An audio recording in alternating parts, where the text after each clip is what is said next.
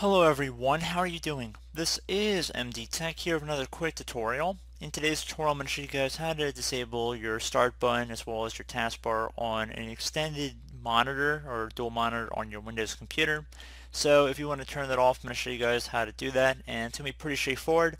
First thing you want to do is make sure you have your dual monitor already hooked up, turned on, and ready to go. So once you've turned that on, it has a power supply. You want to navigate over to your start menu, type in display. Best match should say display settings. Left click on that one time.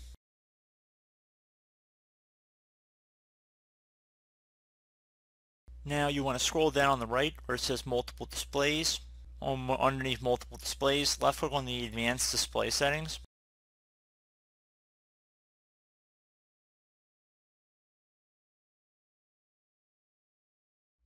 So you want to have it exactly that appears on my screen here. You want to have show taskbar on all devices turned on, as well as showing task buttons on all taskbars, and then combining buttons on other taskbars. You want to set it to always, and then should say comma hide labels.